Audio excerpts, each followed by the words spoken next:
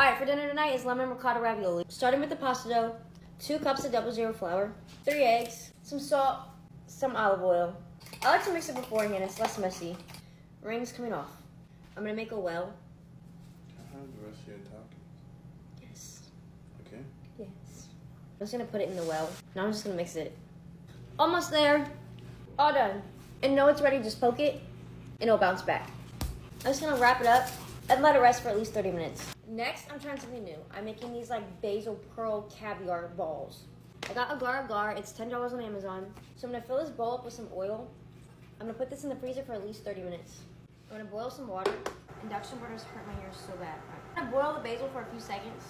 Then I'm gonna take it out, put the basil in here with a little bit of water. I had it in the wrong blender.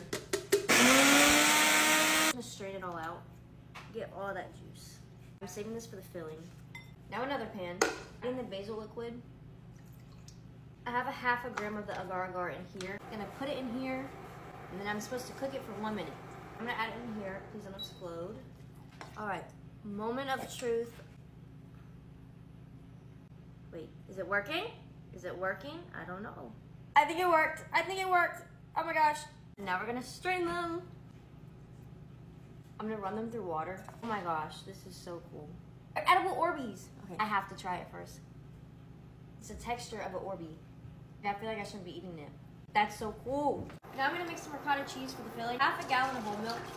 I'm making garlic ricotta, so I'm gonna add some garlic powder to the milk. More flavor.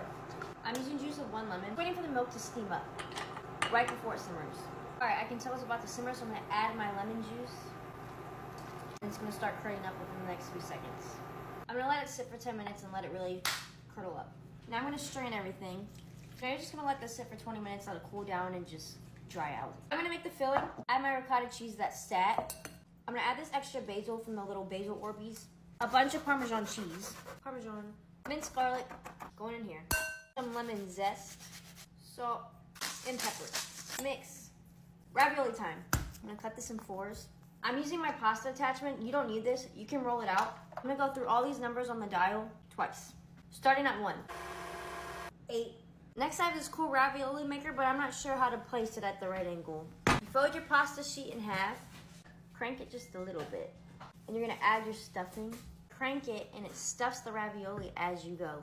I separated them, but off camera because I was having a mental breakdown trying to separate them. Now I'm gonna salt my water like the ocean. I'm gonna add my ravioli. I'm gonna cook them till they start to float. Okay, they're done. Adding some butter. I'm adding some chili flakes too, just a little bit. Add some lemon juice. I'm gonna add my ravioli in here. Now it's on the plate. I'm gonna add some ricotta on top. Adding my basil Orbeez. Lemon zest. Baby basil leaves. I don't know if I like it or not. This is it. I hate it. I don't like the way it looks, but maybe it tastes better. I don't know why I can't plate. It's some good lemon ravioli. It's good, I just hate the presentation.